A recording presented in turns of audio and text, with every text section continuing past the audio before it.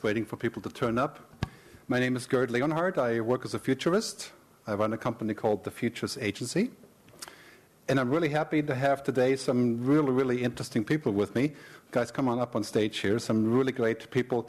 A futurist, an entrepreneur and tech innovator from Kenya, in telecom media futurist expert, and a person that's dealing with innovation in the biogenetics, bioinformation center. Sorry, Rachel.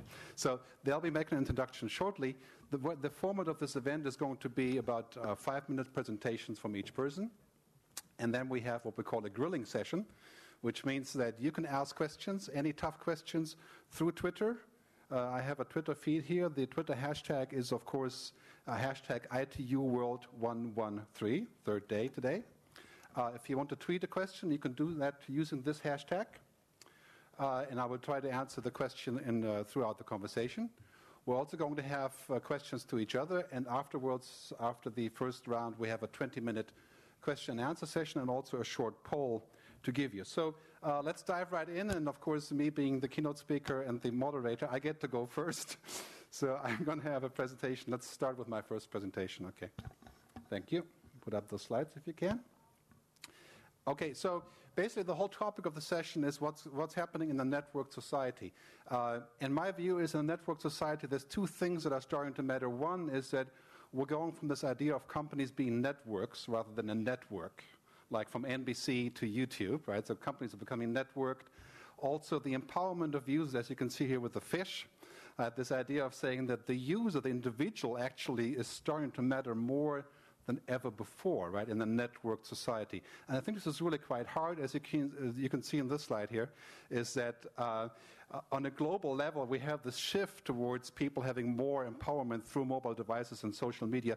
For example, you can see the big change in RIM in the business of BlackBerry, right? The consumerization of IT is that all of a sudden people are using BlackBerries a lot more than businesses.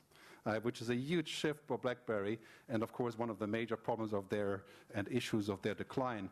So technology means empowerment, right, and a lot more than empowerment, as you can see here in the Arab Spring, as the CEO of Salesforce.com has said, is not just about the Arab Spring, it's about the corporate spring. Right? Companies are changing, businesses are changing, is the way that we communicate. Most global Fortune 100 companies have strong involvement on social networks, which is actually quite difficult because as a big company, you're not really set up to involve or have conversations that easily, especially if you're a bank, for example, or insurance companies. Now companies are becoming what I call going from the empire to networks. There's a great movie that just came out from Tiffany Shlain called Connected, the movie, that you should watch. It explains how companies are becoming networks, and this is, of course, a slide of Facebook. Facebook nearing 1 billion users. Facebook is the biggest country in the world, very soon, just surpassed by China and I think India at this point.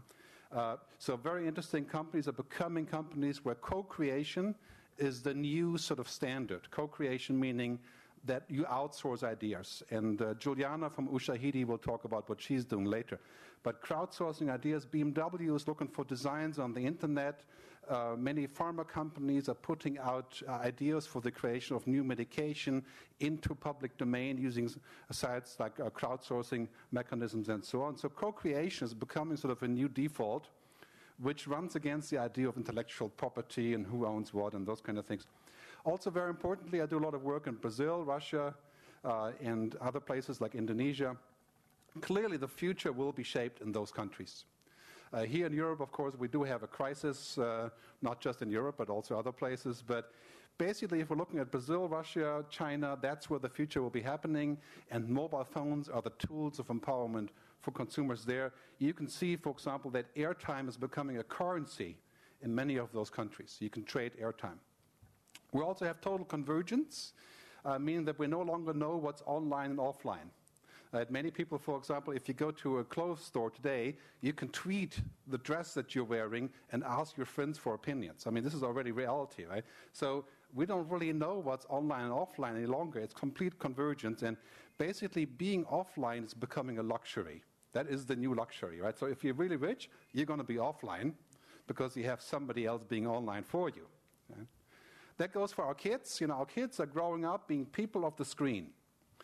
This is a quote from Kevin Kelly, who says that no longer are we people of the book, we're people of the screen. Right?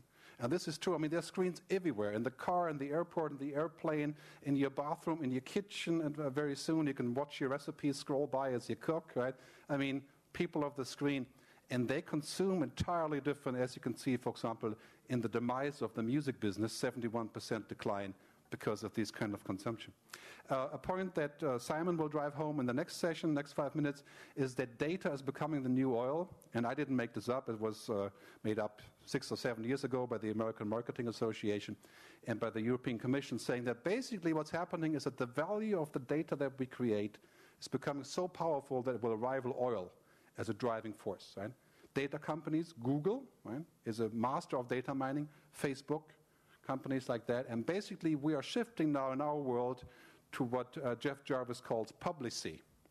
We're going from a world to where everybody that's doing anything in business is becoming somewhat a public person. I mean, everybody in this room is probably on LinkedIn or Facebook or Zing or Twitter or so, right? We're becoming public by default, which is very scary, at the same time has various benefits that we're going to discuss in our session.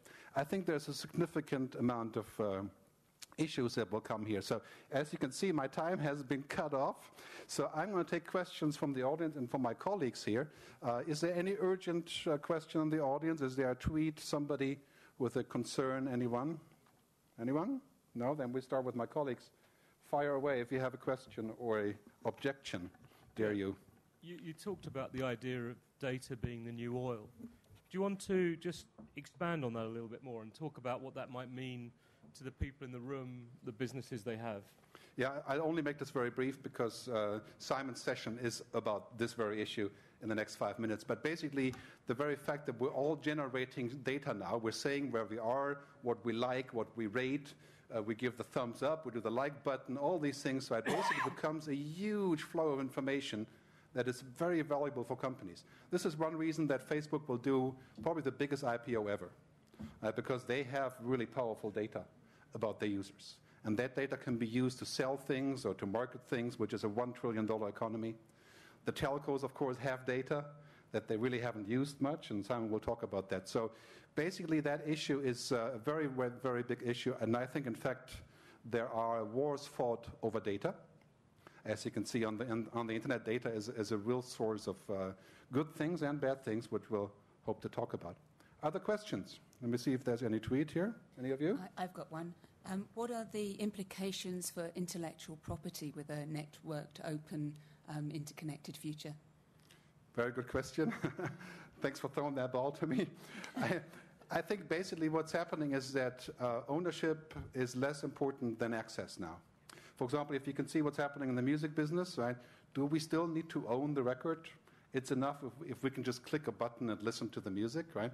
So copyright is still very important, and of course is crucial to a lot of things. But the way you monetize is not by selling a copy, right? The way you monetize is by providing access. The most successful service in the movie business until yesterday, when their stock plunged, was Netflix. 22 million subscribers paying $10 for access. But would they buy a DVD? Maybe not, right? So I think what's happening with the idea of intellectual property and copyright is that we're going to see new embodiments of allowing people to use what we have, right? Rather than keeping it back. Other question? A quick one for you. Should we try and fight against being too much people of the screen? Is it bad for us? Do we need some help in coming off this drug? Very good point. I didn't get to that point, but I think we're going to see a lot of movement towards what I call digital detox, right? Which basically means that we're going offline to recuperate from the river of information. Right? So part of that thing is going to be that essentially these tools are so cool and so new now, iPhones, iPads, Android and so on, that everybody's using it. It's a bit like a toy. I think in 5 or 10 years it becomes reality like tap water or electricity, right? And then we'll mellow down, I think, in the abuse of this. Right? But clearly there are significant issues about addiction and all these kind of things that we're going to have to face. Right? But let me remind you of one important fact, of course. Television didn't fare any better. Right? I mean, people are truly addicted to television, and it's truly bad. Right? So compared to that, the internet is still doing pretty good. There's a question from Twitter. Mobile phones are the tools of empowerment for consumers. What about telecenters? I don't know the answer to that. That's a very good question. The telecenters don't seem to be the tool of empowerment, but maybe we can reserve that question for later and see if we can answer it. Do we have another question? How do we end users benefit from their data if it is not the new oil? Very good question. Yeah. Anybody want to answer? Well, they can't. I mean, a lot of the legislation at the moment is potentially pushing no data to be recorded and no data to be kept. So you get into a very bad situation within certain directions that the law might go in. So I'll come on to that in a second. Yeah, I think one of the key issues about data is I think telecoms and operators and ISPs have to be much more proactive about how to use that data, how to mine it, what to be permitted, what they do with it, how they collect it, how they use APIs. We're going to talk about APIs later. I think open APIs are crucial to the process of the overall ecosystem, which Juliana will talk about. But I got to get off the stage now because I'm the moderator, not the main speaker. So I'm going to take the moderating seat and pass on to Simon Torrance. Okay, Simon Torrance is a good friend of mine who is probably one of the world leaders in telecom, future of telecom convergence and the discussion about what's going to happen with telecoms. And he runs a company in London called Telco 2.0. Also runs great events on this topic, so I recommend you check it out. Simon, over to you. Thank you. Thank you very much, Gerd. So I'm going to try and condense in 5 minutes work that has been carried out by the World Economic Forum over the last 18 months. So it'll be an amazing feat of concision here. But to build on Gerd's point, how do we turn this new oil into a social and economic asset? And the work with the World Economic Forum has involved MIT, Harvard Law School, Microsoft, and many other people. And they launched this concept last year in Davos. There's a new white paper coming out this year in Davos. So this is the spirit of the times, the zeitgeist, if you like. This cartoon captures it. It's free, but they sell your information. Are we happy with this situation? Are we happy? Do we know what Google, Facebook, Twitter, and all kinds of other organizations are doing with our data? Or are we stuck in a Stockholm syndrome, what criminal psychologists refer to when we get to love our captors and we don't mind what they do to us? So, how do we understand what's going on? Well, we as individuals with the internet and mobile phones are generating more and more data that is growing at huge exponential rate at the moment, and computing power is enabling us to do interesting things with it. So our searches, our activities, our location, our purchases, our interests, our social graphs, even my inside leg measurement has extreme value to lots of different parties, and you can see some of them here. So personal data is everything I do and make online and in the world. Now, there are lots of people who mine this data, as you can see here, to make money out of it. Some of the data they use is volunteered by me. I opt into it. Other is observed, and some is inferred. And they make use of it in different ways in terms of optimizing their operations, their CRM, enabling billing capabilities. That's for internal use. But they also use this data for sharing with others and making money out of it. So Google makes money from advertisers with my data. eBay makes money with my personal data by my ratings that it sends back to merchants. Visa sells data about my payments history on petrol forecourts, Experian, and if I'm looking to find a new partner, Match.com will take my data and try and match it with others. The context for my data is very important, though. It has different value at different times depending on where I am. So today I'm a business person. Tomorrow evening I'll be a dad, and in the weekend I do naked skydiving. That has different value to different people at different times. The problem, of course, is that everybody wants to get hold of me, and they want to sell things to me. They're doing things to me which I don't know about. So today the problem is that with a situation like this, that the regulators potentially create laws that prevent the innovation that could happen if we could release this wonderful data. We have creepy situations with cookies. I'm not sure what's going on with my movement and my behavior on the internet, and the data is in silos. So today there are three actors we need to understand. The enterprise is private sector, the public sector, governments and the country that I live in, and me. Today we have inefficient flows of data, of rights, and of value. Most of the value from my data goes to enterprises, and I don't know about it. A small bit of value goes to the public sector in terms of data that I have to give to government, and they make use of it, and a little bit comes back from enterprises. So the World Economic Forum program has been, I mentioned, going for 18 months. It has 3 principles. Let's turn this on its head. Let's say that it is not Google's data or an enterprise data. It's your data. It's my data. I own that data, or I have access, control over that data. We can keep it safe for you, and most interesting, we can put it to work for you.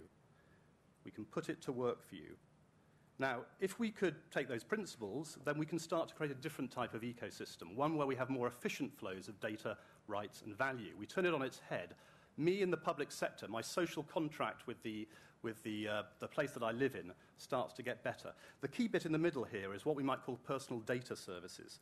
These are lockers where my data is kept and looked after for me, a bit like banks with my money. Around that, there are brokers who help me to find people who want to interact with me in a way that I control. There are metadata services, and there are trust frameworks, which are legal and technical structures that control the governance of that.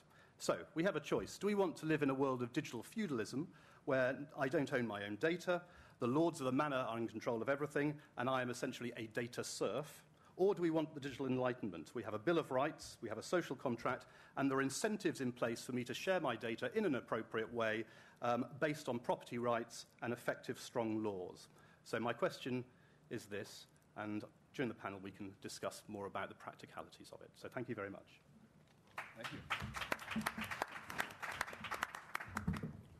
Wow, that was a lot of stuff there. The 30 seconds really got you going here. So do we have a question from the audience? Don't be shy. You know, we're in Switzerland. You can ask questions. We're neutral. Yeah.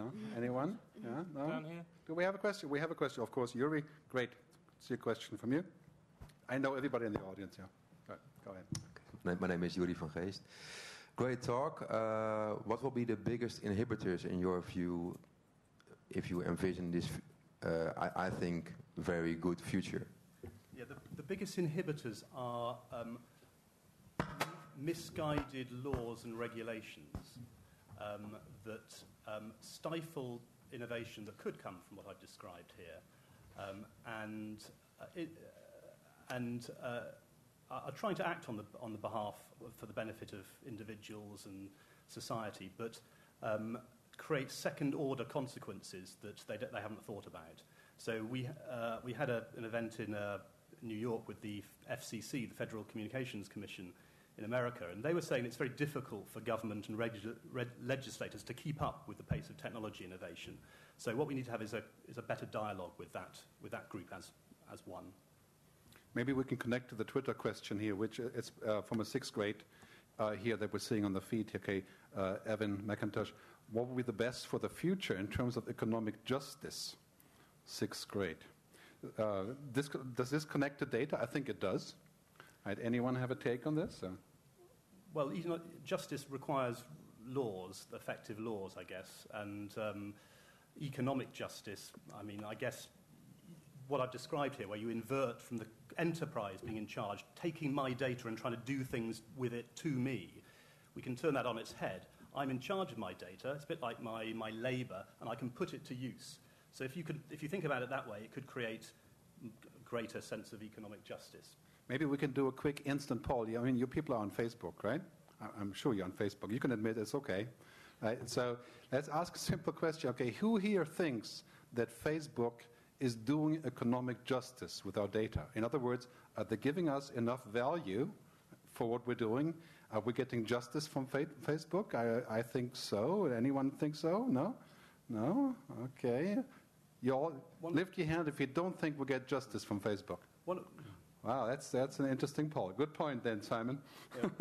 You hit a gold mine. Yeah, one of the issues with Facebook or one of the opportunities is to not trap the data within one platform. So you also have a challenge of monopolies or oligopolies coming into play here. But there are technology developments that are going on at the moment which can help you to take your data and export it elsewhere. So technically that can be solved. And indeed, even Google have an internal project called the Data Liberation Front, which is looking at this and how they think more broadly about just creating walled gardens.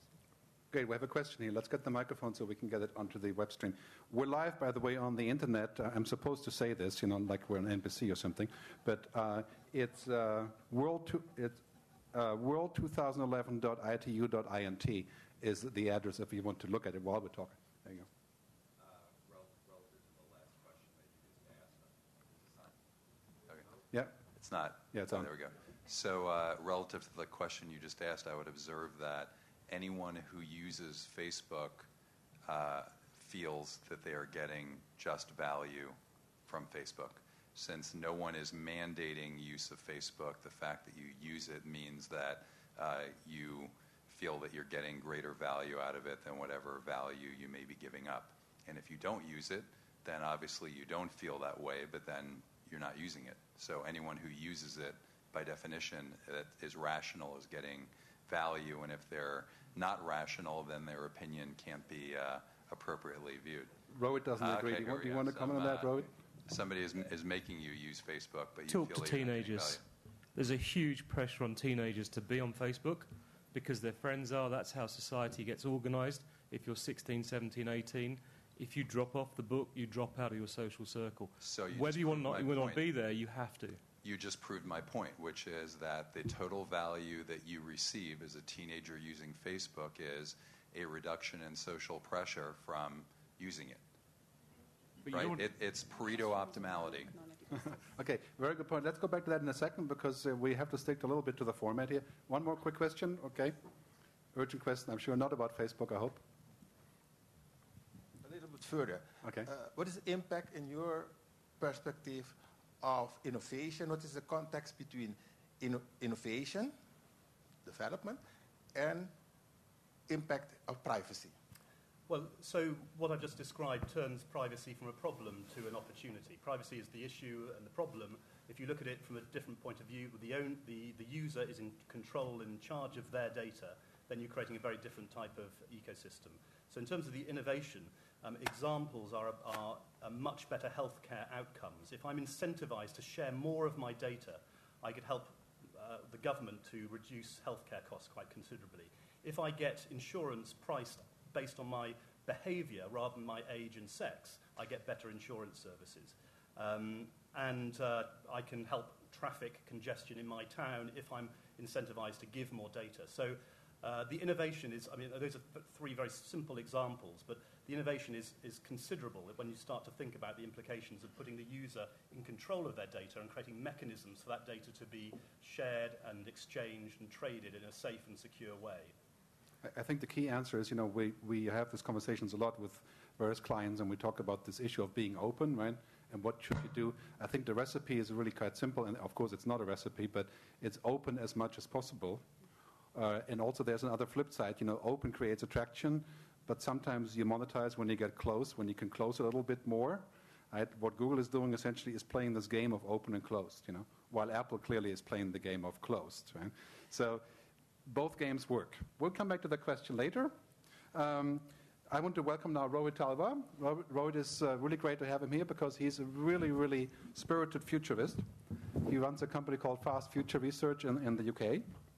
And he works with many people to define what their future is, especially in the telecom space, with conventions and travel. And he's got a long list of clients. So he's a very smart guy, so we're really happy to have him here. Thanks. Thank you, Gerd. Yes, so we've had a distortion on my slides, never mind. What we do as an organisation is basically tackle difficult problems for organisations or the questions they don't really want to explore. So, for example, with the UK government, we've been exploring what happens when you can deliver the same effect as cocaine, but digitally. Does Apple, Microsoft, and Nintendo become the new drugs landscape? We're looking at what's the future of airports when people are going through in 10 minutes. How do they make money? So that's our concept. And what I'm going to share with you today is this issue of how will the network world transform, in this case, the travel experience. Just think about the airport environment today. Already there's a whole series of technologies that are coming in, network technologies that will transform everything we do from arrival at the airport to boarding. And already there are things starting to become available. So, for example, if my plane is delayed, I can already, through personalisation, be made a special offer for a spa treatment, a retail opportunity, a retail discount, or a free meal. That's already there today, and we can see that very quickly these technologies will come in and transform the experience. Also, if you look at what's going on today, go to Copenhagen Airport, already things like augmented reality are transforming our experience through a networked environment. I can put my phone up around the airport, say I'm looking for a restaurant, it will tell me what restaurants are available, how far they are away, and what the ratings are from other users.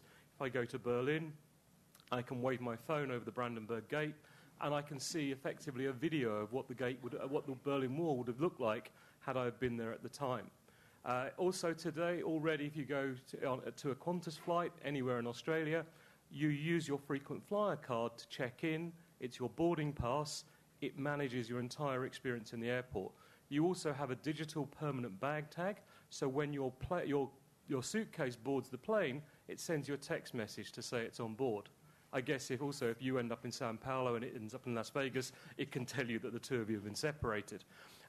We also know that then what's coming next, there are a whole range of interface technologies that will again transform the way we consume and book travel. So whether it's haptic technology, gesture interfaces, to which I can point at an outfit someone's wearing when I'm traveling and say, where's it from, how much does it cost, can I buy it, to touchable holograms that might give me a very different experience.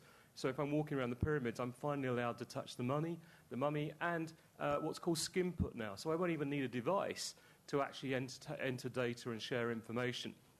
I talked earlier about airports being transformed. As we shorten the time people spend to go from check-in to boarding, we're accelerating the rate at which airports go bankrupt because they're losing retail and food and beverage revenues. So then we're having to start to reinvent the airport and say, well, what could it be? And we have to start to think about the kind of leisure experiences we can create. The problem is, with 20,000 or 20 million people going through our airports, we don't know what leisure experience we want. So the network model enables us to create a very personalized experience. I can now sit in an airport and very soon literally be able to configure whatever environment I want to be in through a network model. I can take that network model from sitting in the lounge, waiting to get on the plane. I might decide that I want to be in an undersea world, and actually as I board the plane, I'll take that same experience with me. So we're starting to personalize and create totally immersive experiences for people using the network technology. But take this a stage further. If you look at where the technology is going and you look at what's happening with actuators and stimulators, I'll not only be able to visualize someone else's experience when they travel, but I imagine that I'll actually be able to walk to work in the mornings with my headset on and feel the entire experience of going to the Taj Mahal, the sights, the sounds, the colours, the smells. On my way home, I might decide that actually what I want to do is to sit in the front row here at ITU and experience that. We'll start to create very powerful experiences. But maybe we need to go a stage further, because what we know is because of cost pressures, environmental issues, we may not be able to travel at all in the future. And because of the advances going on in brain science and understanding the brain basically as a computer, at some point we'll be able to actually download experiences. So I'll be able to download someone else's experience of having been to the Galapagos Islands. The difference between a virtual experience and an immersive one, though, is that I won't know that I didn't have that experience. I'll think it was mine. So put that in context. Imagine you can then start to download other people's experience. So you could download the experience of having had a night out with Angelina Jolie or Brad Pitt. The problem is when you go into work the following morning to boast about what a great night you have, two of your colleagues call you a liar because they've also downloaded the same experience. Now, we laugh about this, but if you look at the rate at which technology is moving, the rate at which all these areas of science are converging, we really are on this very interesting and potentially challenging journey from technology enabling the travel experience to technology replacing it through a virtual model to technology recreating it through an immersive one. Thank you.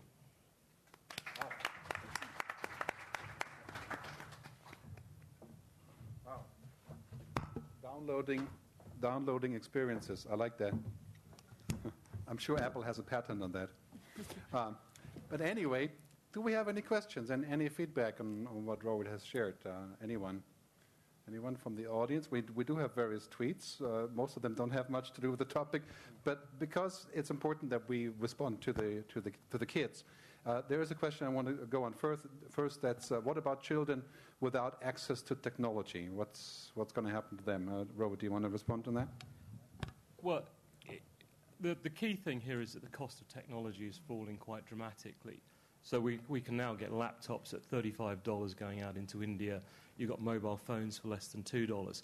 I think we've got to stop talking about the cost of technology, because the technology has almost fallen to the price where you could give it to every single citizen on the planet. To me, it's no longer about the technology. It's about how you help people understand how it can enable your life, how it can enable you to have access and live the life you want, not be a servant to the technology, but the technology be an enabler. If you look at what's going on in education in India, we know that 25% of Indian school teachers don't even turn up on a daily basis. We know that the average Indian gets about 7 years of education compared to about 14 for the average German. In order to move that forward, we can't possibly train enough teachers quickly enough. We're going to have to use technology to get it out to the villages and remote townships. The same with healthcare. You know, the chances are that if you have a health problem that needs surgery in an awful lot of remote parts of the country, your only hope is that you have a garage mechanic with a steady hand who will, through video technology, be guided through the operation by a doctor maybe 200 miles away. So the technology is a critical enabler to changing social structure, to changing opportunity, and enabling people to participate in the world we're moving into. Rohit, can I ask a question? How does the nature of education need to change to keep up with all this development? I think we're starting to understand how people learn. And by that, we're starting to understand the barriers to learning. So if you look at some of the projects like the Bright Star project, where they've taken kids from a reading age of 7 to a reading age of 11 in just 8 weeks, most of that is not teaching them to read. Most of that is about unraveling the barriers to learning, and then you can really accelerate it. And I think that's what we've really got to do to accelerate learning, innovation, and cultural change in a lot of developing economies, is start to bring in these accelerated learning processes, both for the kids coming through the system, but more importantly for the adults who are already in the system, but at the moment have no opportunity for participation. And again, I'm a passionate Indian. One of the things I'm concerned about is that we actually automate before we educate. I already see a number of manufacturers whenever I go who say, look, the next stage in our development isn't to grow our workforce, it's to automate more and to employ less people, because we need to speed up, we need to cut our costs. You're seeing it happen in China. And so the real challenge is what happens to that workforce. If they can't participate and they don't have an opportunity for a job, we have many, many more Arab Springs on the table. So we've got to start to change the way we educate, equip people for multiple careers, teach them how to learn much faster, and enable them to create their own destiny, in a sense. But you need education, you need development, you need support to make that happen. We have 2 questions that we should answer. One is from Peru. Hello, Peru. Do you think that open source Android is a better technology for the future of these virtual experiences? Do you have a take on that, any of you? I don't Rohit, care. start? Android, is here now, but the timescales I'm talking about, which are 30 to 40 years, it will be, who knows what the technology platform will look like. It might be embedded in you. It might be a DNA platform. We don't even know what it's going to look like. So whether it's Android, probably Google will still be behind it. But, Google are the biggest mobile phone company in the world, and up until 8 weeks ago, they didn't manufacture a single one. So we know that there's certain players that look like they're going to dominate the story. But what the platform is, I think, is a lot less important than what services it provides to the end user. And I think to answer some of the school kids' questions here, they should be asking their teachers, what training or education are you giving us in software development and code skills? Let's have Juliana chime in on this. You want to say something about this? Yeah, I would just like to add on to that the type of education that needs to happen right now, we really need to be teaching the computer literacy, and not just use of existing tools, but how do they make the next Facebook? How do they make the next Google? How are they looking at programming languages like Scratch from MIT Media Lab? That's really what is going to empower the current generation to build the tools of tomorrow, because we can muse a lot about what is coming up, but we still need people to build these things to actually fulfill the needs that are upcoming in the next couple of years. Yeah, I agree with you. I think it's important to note that I think the human factor will only increase in this process. That's at least my view. Some people may not agree with that. We have a question back there that we should take, and then we should move on with We've got a couple of Twitter ones as well. Yeah, okay. We can't take all of them, but let's start back there. It's working. Hello. Yes. Angelique Weeks, Chairperson, Liberia Telecommunications Authority. As a futurist, how far in the future do you look, and do you base it on developments as you see them today to predict where we'll go tomorrow? And with that, I ask then, why even wonder about being in an airport? Because I look at nanotechnology, the Human Genome Project, and I think maybe in our lifetime, we might be able to say, beam me up, Scotty. Okay, teleportation, who knows? I think you're 100 to 200 years away from that, just because of some of the basic bits of science you've got to master. We could probably disassemble you. It's putting you back together again that's the tough bit. And God forbid that Rachel ends up looking like me on the other end. Could be benefit. But I think that what you have to do is not look at a single future or predict a single future. What we try to do is to explore alternative scenarios and to look at the trends, the forces, the ideas that might shape the future and how they come together. So one scenario is that we end up in a world where you can't travel because of environmental issues, because of cost pressures. Then you need the virtual and immersive experiences, and that might actually accelerate the development of some of those things. Another scenario is we crack some of those issues and people will still want the physical experience of travel. So you have to work on these things in parallel. You can't just put a single bet on. If you want a bad example of putting a bet on a single view of the future, it's the Eurozone. That's a fair weather system designed for only when countries are going well. It had no exit door. It had no mechanism for what happened when a country tried to borrow its way to greatness. And so now we've got this whole situation where the whole of Europe and possibly the global economy is being held to ransom because we didn't have the smarts to think about alternative scenarios for how the Eurozone might pay out. If you wanted a better argument for why you need to do scenario thinking, the Eurozone is probably the best one you can find. Okay, I'll throw in a quick comment and then we have a question and then go on to Rachel. My comment on the futurism question is that we don't deal with predictions. That would be ridiculous, obviously, right? We deal with foresights. So we try to basically develop scenarios that we think are likely, and you can do that in the next 5-7 years. That's possible. Everything else beyond that will be harder, right? But it's really about foresights, which everyone has. Ask your kids, right? They have foresights. I'm going to take a question.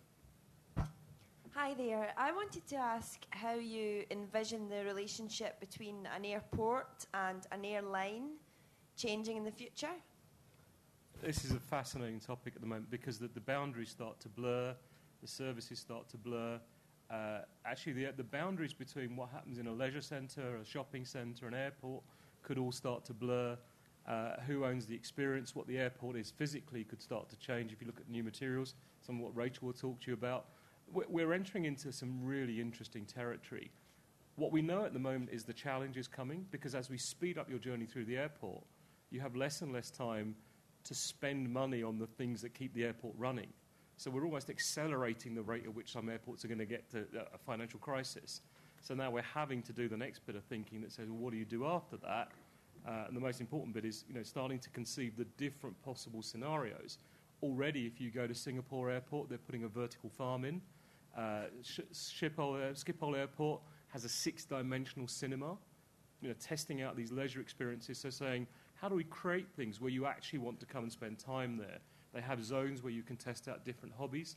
It's people starting to re-envisage what the purpose is, what the civic role is, what the commercial role is of an airport in the world we're moving into. And I think you don't have a single view. You have to think in terms of different scenarios. I'd slightly take issue with Gerd. I think you can think longer term. If you're building infrastructure, if you're trying to develop drugs policy or military policy, you have to start to think in terms of 10, 20-year scenarios because it can take a generation or two to think about how you move forward. For example, if you were reinventing the UN now for the world we're moving into, there's no point trying to build it for the world we're in today. You have to think about power relationships, cultural relationships, geographic boundaries and how they might change in the next 5 to 10 years and design a UN that's going to work in the world we're moving into, a much more evolving model than the one that's based on serving the world in 1945, which is what we have today. Okay, guys, we have to cut short now. Fascinating topic. Fast Futures, right, is your website. Fast Futures. Lots more stuff there you can download, I think. Okay, so we're moving on now. We're going to, do you guys know the TED conference? Okay, there's a great movie of Rachel Armstrong doing what she does, and I have to read this because it's really far out. I mean, we're really going in the future now. Architecture and Synthetic Biology. She's working on in Greenwich in London. Her research investigates the impact of advanced combined new technologies in homes and cities, and she is a senior TED fellow, which is quite an honor, I think. So we're really very lucky to have her with us today. So go ahead.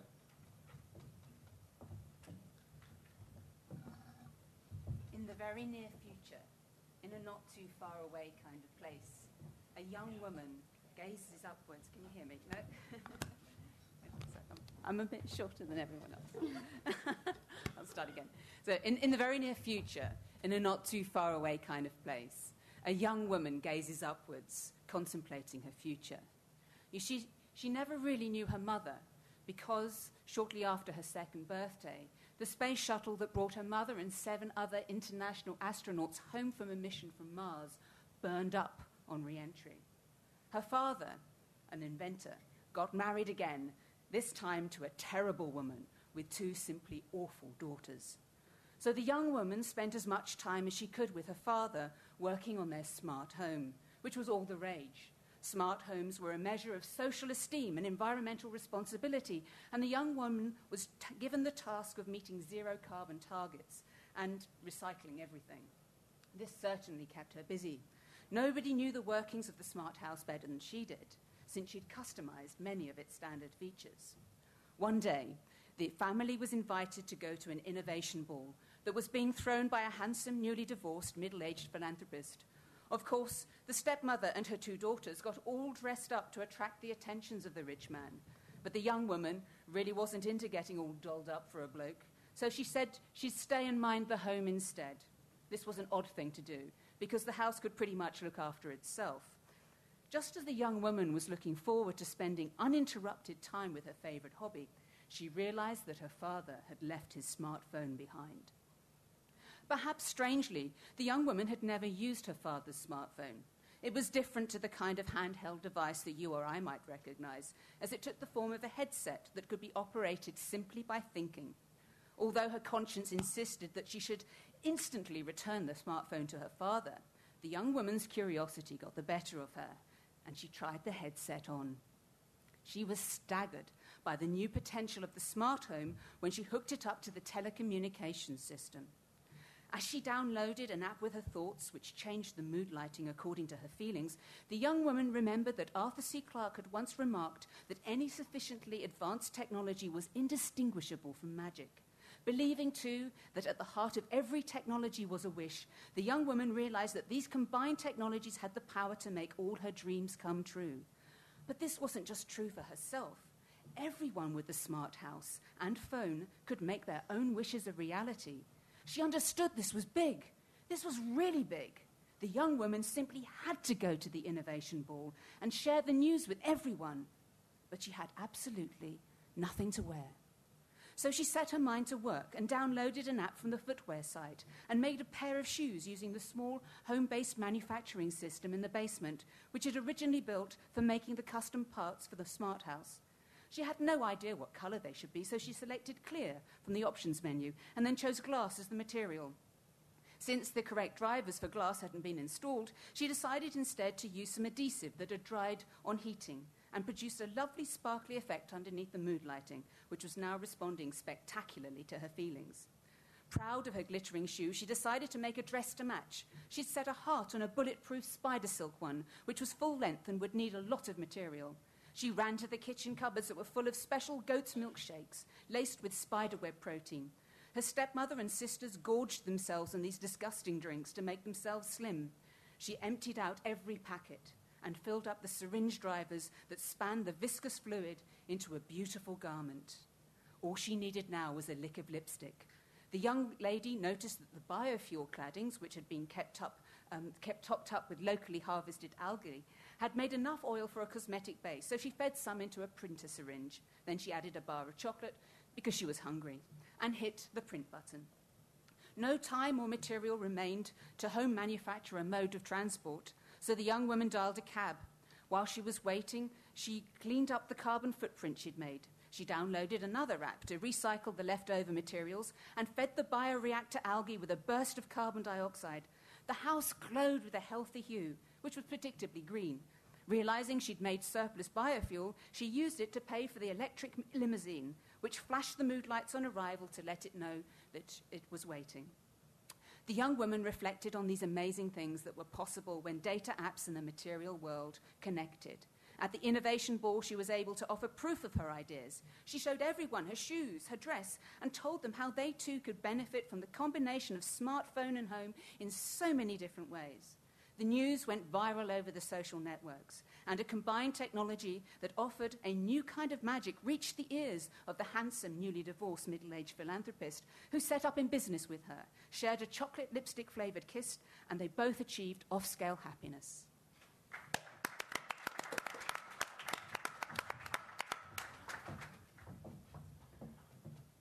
Wow, we have really arrived in the future now. This is pretty amazing.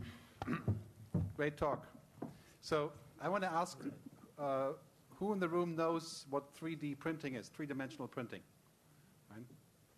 And so I want to ask Rachel, how soon do you think this becomes a reality that we can print 3D stuff now, but in this way, like print a suit or print an Apple, maybe, print an iPhone, 4G. How soon can we do this? Do you want to... I think you have to bend this down a little. Yes, I must remember how short I am. So essentially, I mean, I work with a range of practitioners from scientists to technologists to architects. And at the beginning of this year, in January, we held what was called a wet fabrication laboratory experience, where we were using self-organizing materials as a way of manufacturing dynamic systems that could themselves solve particular challenges. I mean, the basis of much of this is the NBIC convergence. I mean, many of these scenarios actually are based in a form of reality. I mean, so that's essentially what science fiction is. You take an aspect of reality and then you kind of weave many possibilities around it. I'm looking at social and cultural consequences of certain choices and use those scenarios then maybe to reinform the choices that you're making in the here and now. So I think that many of these things, so we can print livers now, we can print tissues, we can home manufacture. Certainly small objects, scaling up to an architectural scale is another kind of challenge. But I do think that this NBIC convergence, I don't know how many people have heard of that. That's the nano-bio-info-cogno convergence. And it's an idea that was a discussion document in 2002 that was proposed by Roker and Bainbridge for the NSF. And essentially they said that there would be more human and economic benefits if we actually formed a unification of the sciences. And this would create a wealth of cross-collaboration and innovation that would fuel the next generation of industries and enterprises and to transform society because of this. This was actually taken up as a policy document by the EU, and there have been sandpits that have been held both sides of the Atlantic, which are essentially these condensations of super incredibly bright people facing big challenges like artificial photosynthesis and trying to work together to solve some of these big issues. But when science does this, it actually starts looking forward, and that's actually not its traditional stronghold. It normally likes to present data as an empirical value. And once science starts to look forward as to what could happen with artificial photosynthesis, because they haven't solved it yet, then you start to open up this field of innovation on equal footing to people like architects and engineers and people that aren't working with blue sky sciences. So I think it's creating a platform for innovation. So the 3D printing technologies, I think, are particularly a technology that actually looks at this information convergence, where traditionally very separate media, such as digital data and the biological and chemical and material worlds can actually come together and are no longer separated. Sounds extremely disruptive. I think this is a good time for a poll. You know what a poll is? The way you get to use those fancy things that you have on your on your chairs. You know, those look like mobile phones. Okay, let's bring up the poll number 1. Okay, the question is, I want you to answer, not us, because we don't know the answer. Okay, is technology having a positive effect on the future of the planet? And can we bring up the poll slide? Oh, there is a poll slide. Okay, do you have the devices, everyone? Okay, how do we vote? Okay, well, you know what to do with the voting. So please vote. Is technology having a positive effect on the future of the planet? 1 is yes, it's crucial to socioeconomic improvements. 2, no, it's adding to the challenges. And 3rd, you don't know. So there's a 4th one I would like to add. It's called it depends, but that's not available. Anyway, so please vote on the first 3 right now. Push the button, and we can see a live poll on this. And then we have one more question for Rachel, and then we proceed.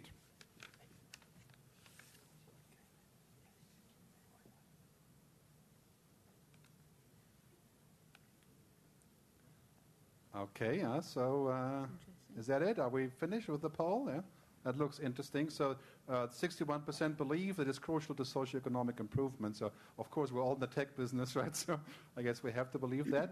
But very good poll to see. And, of course, a significant number of people who think that it's a challenge, right? So it's, I think 5 years ago it would have looked a little bit different. We should pick it up in the conversation later, okay? Let's go back to Rachel for one more question, and then we'll proceed to the last speaker here. Okay, so we're getting some good feedback here from Twitter. Anybody have a question for Rachel at this point? Yeah, you guys have already asked questions.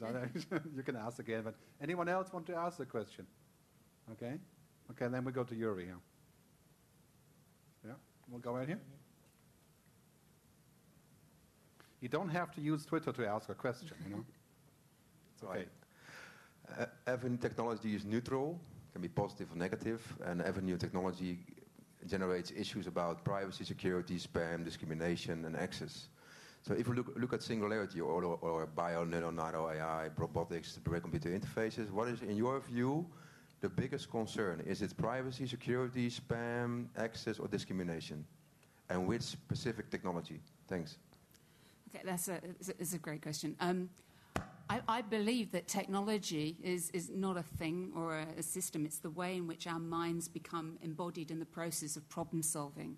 So I think that the biggest obstacle that we face is one where we're actually not all talking to each other and finding a common vision so that we can together face the biggest challenges, you know, so poverty, food distribution, certainly the growth of cities coming up in this century is a major challenge. And what we've got are a lot of people going off on their own private projects and really not talking to other people. So we're going to end up with city computers that are completely different operating systems, you know, in different parts of the world. And I think that's really squandering our resources. So we have great minds, but I think they're even greater when they're connected. There's a question that relates to this here that came through Twitter from the kids. It says, the kids are ready to try this out all the way. I'm sure they are. What do you see happening in your lifetime about all the things that you mentioned? What's going to happen in our, I mean, pretty long lifetime really for us still, but what do you see happening in the next, say, 20, 30 years? I see that we're going to have a much broader home-based manufacturing platform, being able to produce things that we consume and recycle at home. But there'll be everyday items, ones that we'd normally purchase in shops. So things like materials, for example. Maybe we will be making our own shoes and dresses. The other thing is I think that we will be seeing a lot more synthetic biology as being part of our home environment, where we're actually designing engineering with our plants. There'll be a kind of gardening, but the gardens will be becoming more in interior, and they'll be helping us manage the health of our environment. So I certainly see living buildings and living interiors. I was going to say that, coming back to what I said at the end of my talk, is that we need a digital enlightenment, a new social contract, because currently the laws and the structures and the way we work are not up to the fast pace of technology. So that's a key enabler. So now we'll go from downloading experience to a new social contract. We're going to reinvent the world in this session. That's good. Keep tweeting. That's a key statement, actually. I think the new social contract, definitely so, especially when talking about data, right? Rohit. The other thing is that obviously pretty much everything Rachel's talked about, the seeds of that are already out there, it's happening, but they're also the seeds of destruction and reinvention of almost every industry.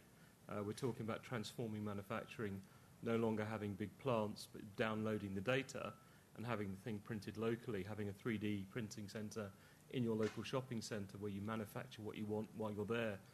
This is going to challenge literally every industry you can think of to change its business model, to rethink where it does production, to rethink how it does employment, to rethink what its role is in terms of value creation, its relationship with its shareholders. So you can imagine that there'll be a degree of resistance from an awful lot of industries to that kind of transformation. Great. So we're going to move to our last speaker, and this is pretty amazing that we have Juliana Rotich here with us from Ushahidi, straight from Nairobi, Kenya. Okay, and there's one key sentence I think that I see in the description of Ushahidi, which we can easily remember, is builds tools for democratizing information. And of course, it's a very good fit with our discussion about data, right? So it's a non-profit tech company that she's the co-founder of. And also, I think you're also a TED Fellow, are you? Okay, so we have some influence there. So come on up and enlighten us. Thanks.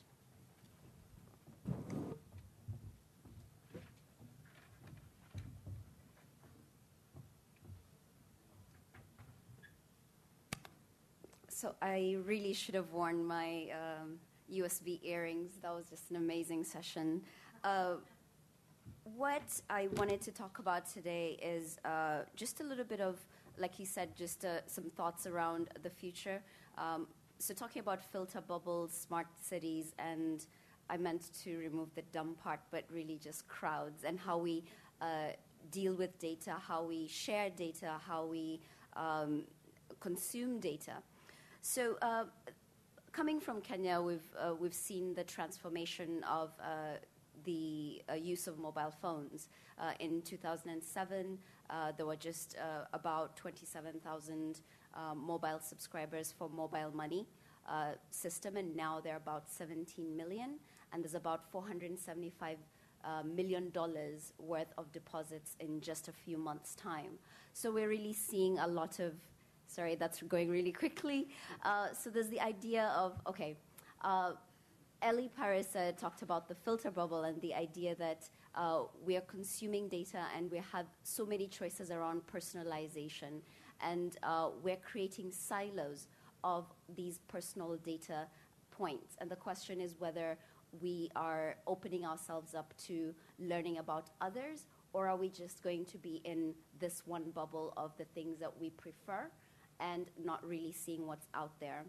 The other thing that's happening is the sensor networks, the idea of connected sensors. We're talking about visions of a connected future, and this includes devices. The Tower Bridge in London tweets every time it opens and closes. Now, we're not only talking about a future of data where we are the data points, we have devices pushing data into this network. That future is going to include, go ahead and go to the next one, sensors that could possibly give us information that could be useful to us. This is an example of the Copenhagen wheel. The red bit contains GPS sensors and sensors for particulate matter in the air. So it can give us information about pollution. So when you're cycling to work, you know about the air quality. And then the next slide, please. Someone mentioned augmented reality, and this is a way to contextualize our world and to get many data points about what is in our environment, the services that are available, and the proximity to those services. So as we join this part of the connected future, the question is, what sort of future are we really looking to? When these two ideas of, let's say, crowdsourced data and sensor data merge, are we looking at a future where these two things serve us, or are we just going to have smart cities and people who are not really consuming data in a very useful way? Because you may know about the climate change problem, but how are you contributing to alleviating it? Are you recycling? Are you getting a text message to tell you that this is what you need to recycle on Mondays or Wednesdays? How are we going to design the services of the future. That way, the data that is the new oil or the identity systems that we're creating actually makes sense, or else we will just end up with silos and filter bubbles. And intelligence that is sitting in big servers of big companies or urban OSs that do not have a relationship with us as individuals and a relationship with us as actors in this environment. As part of Ushahidi, we're seeing something around collaborative problem solving. This is a citizen map in Hong Kong that takes information about environmental problems, waste dumping, land development, vegetation removal. And that's the first step. It's sort of like an alcoholic. The first step in knowing what the problem is to gather data and to acknowledge that you have an environmental problem. And you'll see a lot of glossy, beautiful videos about smart cities. But the question is, what about you as the citizen in the city? The question is, you are the provocation by Adam Greenfield, he's one of the proprietors of Urban Scale, looks at those ideas of leapfrogging, using technology to bring that data from the city and making it relevant to you and me. And that's how we can leapfrog and take the technologies that are here now to take us into the future that makes sense. And really, I'll just end there by saying thank you very much for your kind attention. And that's what I wanted to share with you. Okay, so let me switch to this microphone, please. Do we have questions for, stay there where you are. Do we have questions from the audience or important tweets or anything for Juliana? Anybody here? Okay, we have a question right there. Can you give us a web address, Juliana, where we can find out more? Just ushahidi.com, right? Yes, ushahidi.com or crowdmap.com. Okay. Ready for your question? Yes, you are all very optimistic, except for the last speaker, and I wish the last speaker is wrong, but I see no way not to be still more pessimistic than she is, and I will just propose you some of the reasons why black scenarios might be more likely than rosy scenarios.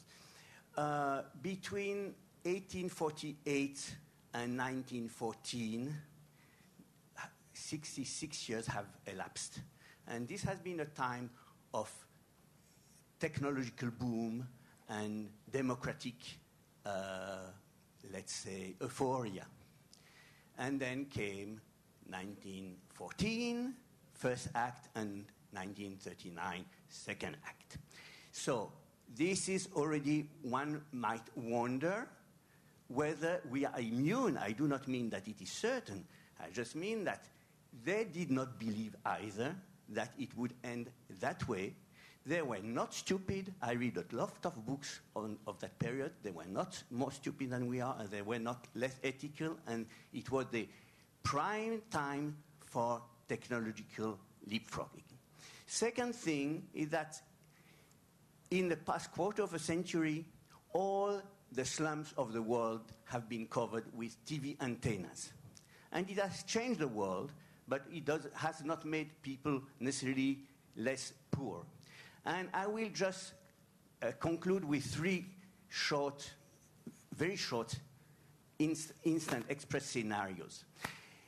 If we go on the way we expect, we hope, it means that in a few years, we'll all be omniscient. We will all be Nobel Prize winners. We will be 9 billion, 10 billion virtual potential Nobel Prize winners on Earth. We will have absolute knowledge at the press of a button. Then people will think, then what? And this is already what young people start thinking. What the point? And that's the reason youngsters have a very, very negative attitude towards school. They realize that in the best case, they will be 1 out of 10 billion potential Nobel Prize winners. The second thing, it will be another 2 very short scenarios. Once we are such geniuses on Earth, 10 billions or 9 billions or 7 billion, whatever, it means that we have very fascinating things to tell all the rest of mankind.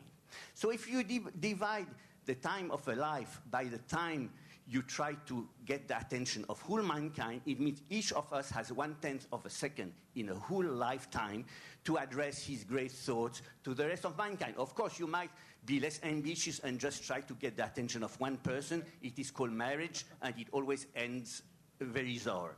And the third point is that in my youth, a time you have not known, and probably your grandmother either, I'm very old. In the time of my youth, it was the meaning of life, it makes people smile, meaning of life. But the meaning of life was very clear. You had to be a good citizen and study and become knowledgeable, and then you will push knowledge further, and you will have your statue in front of the science faculty.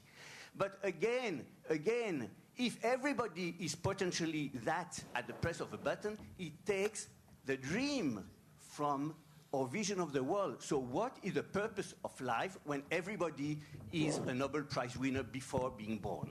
Yeah. Wow, okay. There are some concerns here. Who wants to answer? Here, Juliana, since it's your turn. That was nice. Thank you. I think you make a good point about this opportunity to truly use technology to affect people's lives in a very positive manner. I think if I'm understanding you correctly, we are seeing a lot of progress. However, in slum areas, I come from Kenya, and there's an area called the Kibera. The question is, how is technology helping to transform those lives?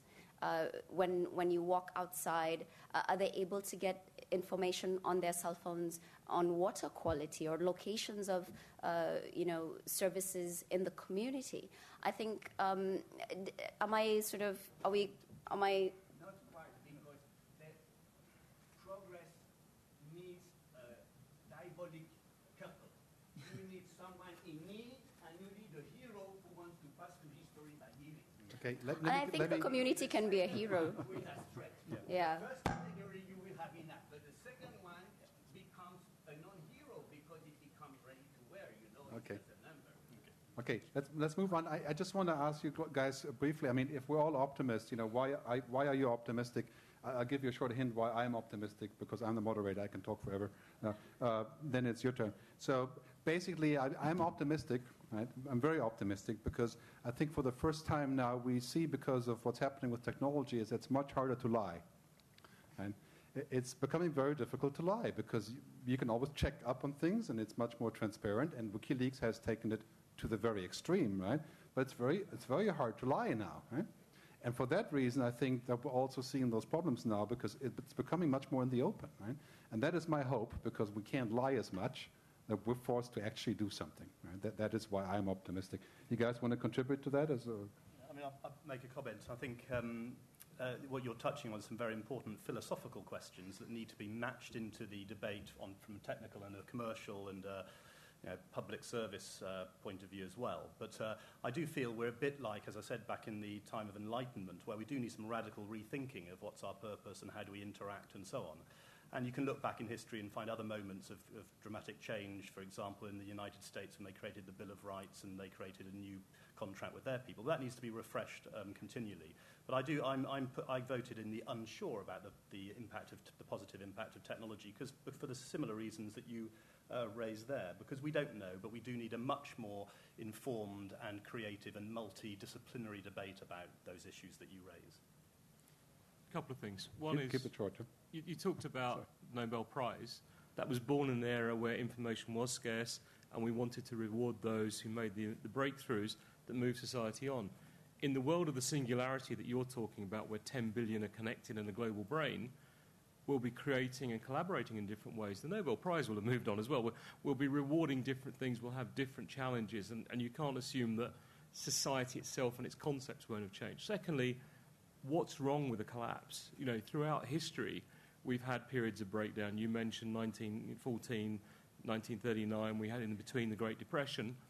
Sometimes you need those breakdowns. I think the arrogance of our era is that we thought we'd broken economics. We thought we had this long boom, and by manipulating things, manipulating money, we could somehow ensure a golden future. I think you actually now need the system to break down and have some total collapse to come through with the next version of capitalism, the next version of education, the next set of models, some of which are rooted in the ideas we've all talked about. Okay, Rachel, do you want to comment? I'm definitely optimistic, and I think that the golden age is coming where we're changing the models of the way that we think about the world from being hierarchical, Cartesian, object-centered, industrial ones to systems-based analysis. And actually, I think that in the last 20 years, we've had a generation of people who've actually systems thinkers. The internet has forced us to be appreciative of a systems-based world. And so I think that the impact of that is through open, global, connected systems. And if there has to be a big bad thing, I think it's the city, because it is essentially founded on industrial mechanisms and infrastructures that are incredibly static, and that is our challenge. And we don't have really much time in order to create humane contexts for the expansion of the population that we're expecting this century. Juliana, do you have a take on this? Why are you an optimist? You are an optimist, right? I actually am. You have to be an optimist. Yeah, I despite my kind of dark presentation, I am actually an optimist because coming from Kenya, and I'm seeing a lot of innovation because when we talk about technology, I think Kevin Kelly talked about this idea of the technium, where you have the technology, and then you also have the human factor and the processes that need to work in concert with the technology to really advance things. And in Africa, and specifically in Kenya and in East Africa, we're seeing startups that are localizing and making applications that solve local problems. And I think that is extremely empowering and inspiring to myself and others, because we're taking these ideas that we see around the world and making them our own. And I think there'll be more interesting innovations coming down the pike that actually serve those local needs that I don't have a preview of just yet. Maybe I can amend my earlier statement because about being an optimist. Yeah, I'm also an optimist because I think and I see that most of the really strong innovation and new stuff will come from Africa, Brazil, Russia, Indonesia, China. They will not come from us. Or maybe we can contribute a little bit, right? But is that a question? Okay, can we get the microphone? Go at the back. Okay. At the back, I think. It's coming, okay. Hi, I'm Royston from Grameen in India. And I like to sort of echo what Juliana talked about in the Kibera slums with 400 million people in poverty in India still. And, one really keeps thinking, and I like the comment which was made earlier about technology and this utility with the human person because, the Sabbath was made for man and not man for the Sabbath. And I think that comes to the philosophical question, are we moving to a solution or are we creating more of problems? And therefore, I would try to see how are we looking at technology in really creating happier people. Are we finding the need for, a bus to happen and then something good will come out of it, but the poor people are getting impacted every time. And the richer, creamier layer tend to sort of ride all the crisis, but the suicides and the crisis keep hitting the poorest of the poor. And we seem, to be learning at the cost of the poor people. So how do we really integrate, different strata of society in this great leapfrogging? Maybe I could quote the original futurist Marshall McLuhan, right, who said that the global village, 1971 is when he said this, right? The global village is not a world of peace, harmony, and quiet. Is a world of considerable consideration, discussion, and chaos. And that's what we have now. We have a global village. I want to move to a poll, and then we'll go back to discussion in just a minute, okay? This is actually a very good fitting poll now, right? Going back to the second question.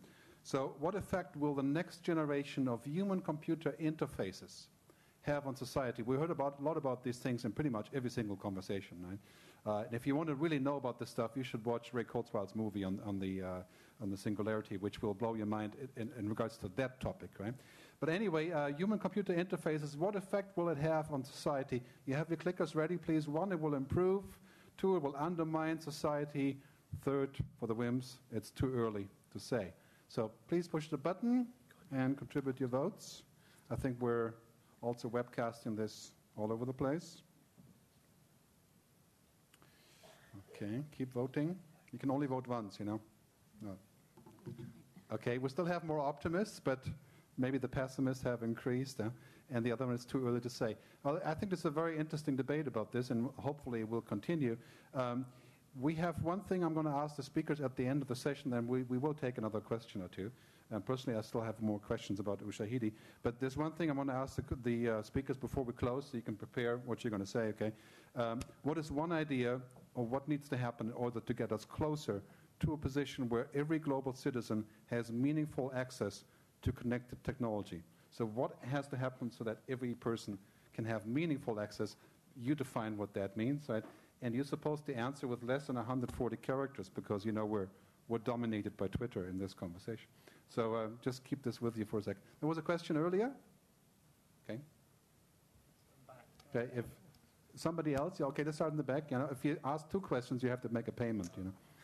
Hi. I was wondering, listening to all five of you, it seems like there's a narrative that comes through if we take each one.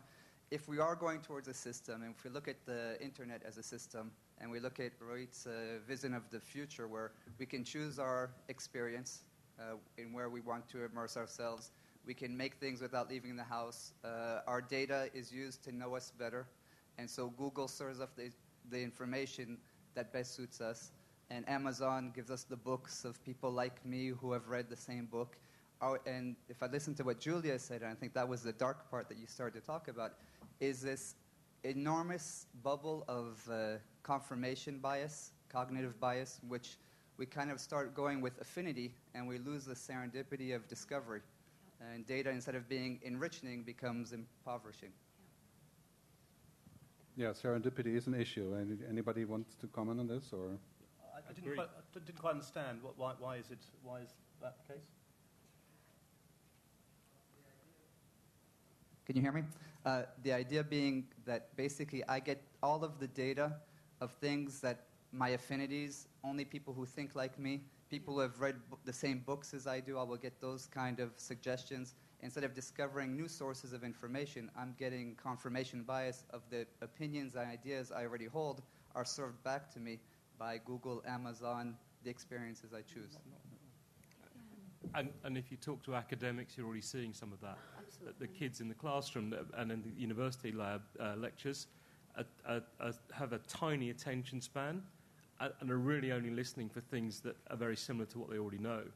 And so they're applying that filter. And it's, again, about changing the way we learn and encouraging people to just relax, kick back, think, and value serendipity. And I think there's some bits that have to go with the technological development, which is about social development, and kind of getting people to just reconceive what society's for and what a life is for before you just drown them in the data and the technology.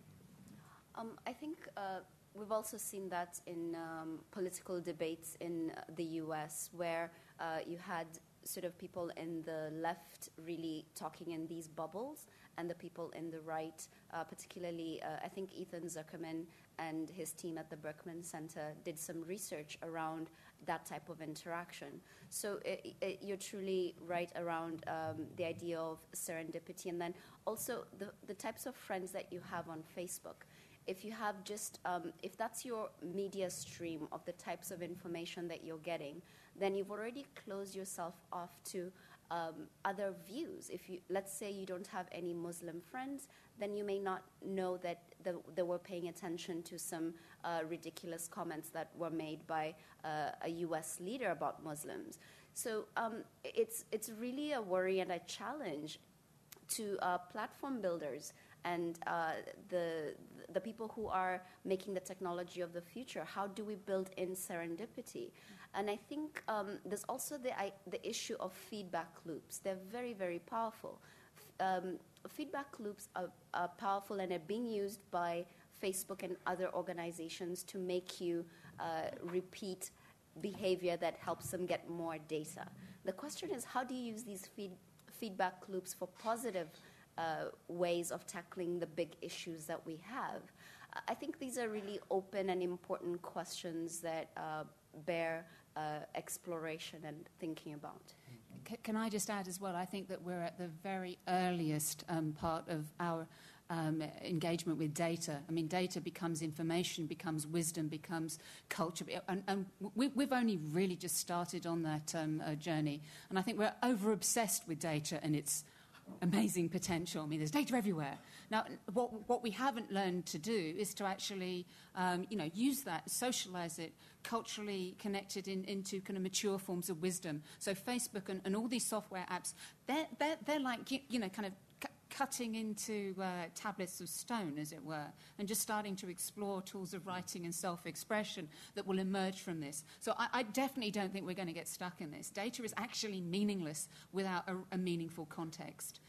So I don't worry about it too much. I think that there's a lot of time lag in what we're seeing, and I think that our communities will adjust to this complete overload, and I think that's why we're shutting down our filters. But we'll readapt. Yeah, I think humans are creatures of habit, and many studies show that if you observe an individual over the course of a couple of weeks closely, you can predict almost 95% their behavior the week after. So we are creatures of habit. We like comfort things. That's why Americans spend 7 hours a day on front of TVs. But I think, as we were just hearing, that the opportunity, if you can release the data and innovate on top of it, is unimaginable. If I can get cheaper insurance because it tracks my behavior, that's good for me. But the public benefit of mashing up my personal data in a way that I'm comfortable with government data and other people's data, it's unimaginable the efficiencies and the good you could potentially do with that. So it's not just about getting personalized books that I like from Amazon. It's about reducing inefficiencies in everyday business processes that go on and unleashing creativity that we haven't thought of today. Okay, we have to wrap up within 5 minutes. There was one. You still have the question? Yeah, sure. Okay, there's one question, and then we're going to get to your Twitter statement. So you have to count the characters and what you're going to say. But I have a 1 minute concrete answer to the question. Well, we're going to take this question first, and then. So this is a little bit breaking news, but I guess Eric Brynjolfsson from MIT either just came out or is about to come out with a book, and basically was looking at the productivity impacts of technology. Allegedly, the conclusion of the book is the reverse, or to put it another way, they ended up looking at the dark side. And the basic point is that automation replaces human workers doing jobs. And I hate to be negative because I'm fundamentally an optimist, but you have to ask yourself, with increasing automation contributing to increasing unemployment, besides short-term financial crises, just as a general trend, the implication would be that in effect over time there's only one person working, and they're so productive that they have all the world's wealth, and/or that it needs to be redistributed. So just thoughts on productivity, automation, and implications from a futurist scenario perspective. As I said earlier, let's keep it short, guys. There's that risk that we do automate before we educate, and that's why we have to start thinking much more about what society's for and what life's fit for. Just because technology's there and just because you can do it doesn't mean you should. I think we've heard this story before with Carol Karpech and the robots. And we always catastrophize when there's change. That's what we do as humans. No, I'd agree with what they Now you get your 40 seconds now, and then we're going to wrap up. Okay, 40 very seconds, quick. I'm counting. Man is an animal of habit, but there are ways to break that habit and not read always the books we agree and not speak with the opinions we agree. And there are two very simple techniques. I am a journalist. When I try to get information, for instance, let's say Grameen Bank, I will not only enter Grameen Bank on Google, I will enter criticism on Grameen Bank. And then I will discover very interesting minority-minded opinions, which usually are much more relevant. Flea market. At the flea market, all books are not necessarily better than new ones, but at least you don't know in advance what book you are going to discover. These are two techniques which I use daily because I mistrust a lot my own opinions. Okay, I think that's the key point you're trying to say. And so do I. That's a good attitude. Okay, we've got to wrap up. So we're going to get to the Twitter messages now. Okay, the question is, what is one idea or what needs to happen to get us closer to a place where every global citizen has access to connected technology? Do you want to start? Sure. Yeah? Blanket the world with broadband, or use the International Space Station as a giant wireless internet service provider. Okay. It was more than 140, but it was good. It's less than 140. You already tweeted it. Okay, good. Keep it rolling. Okay.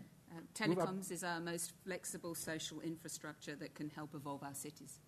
Say that again so we can hit on the microphone. Telecoms is our most flexible social infrastructure that can help evolve our cities. Okay, thank you. Rohit? This is not about technology, it's about the opportunity and the lifestyles we want to create for everyone on the planet. New social contract to inform our decisions and investments.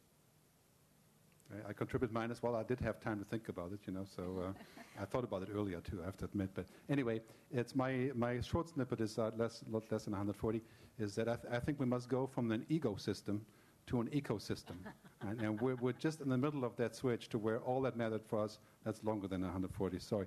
All that matters was the profit or the growth. Right now we're going from a system that's about an ecosystem, which is basically how to solve things together. And I think this is very much a telecom issue and an ICT issue in the future. So I want to thank you very much. I think we've done all the chores we're supposed to do here. Thanks very much for coming by. I hope this is going to be online so we can watch it. Thanks.